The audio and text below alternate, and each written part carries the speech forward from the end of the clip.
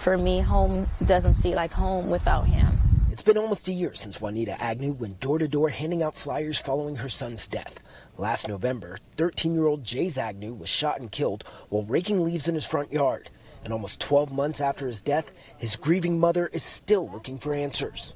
Being at home is not the same. Being in the front yard is not the same. The fatal shots fired near the corner of Jamison Street and 22nd Avenue in Hillcrest Heights. And with no surveillance cameras in the area, police have had a hard time tracking down the person who pulled the trigger. This camera would have been able to pick up the intersection. Agnew says it was weeks before she was able to return to their home.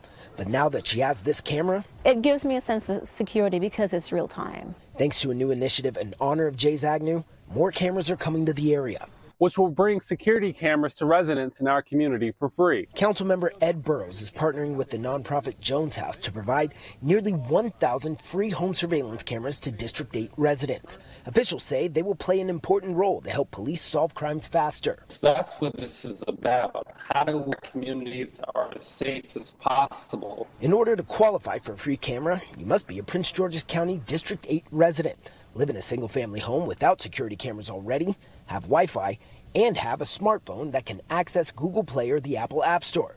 There is a similar program for District 7, and last March, Council approved the Jayz Agnew Law, a county-wide camera initiative program. It's an honor. Having a surveillance camera will not bring Jayz back. We know that. But what it can do, it is the difference between knowing who did it and who didn't.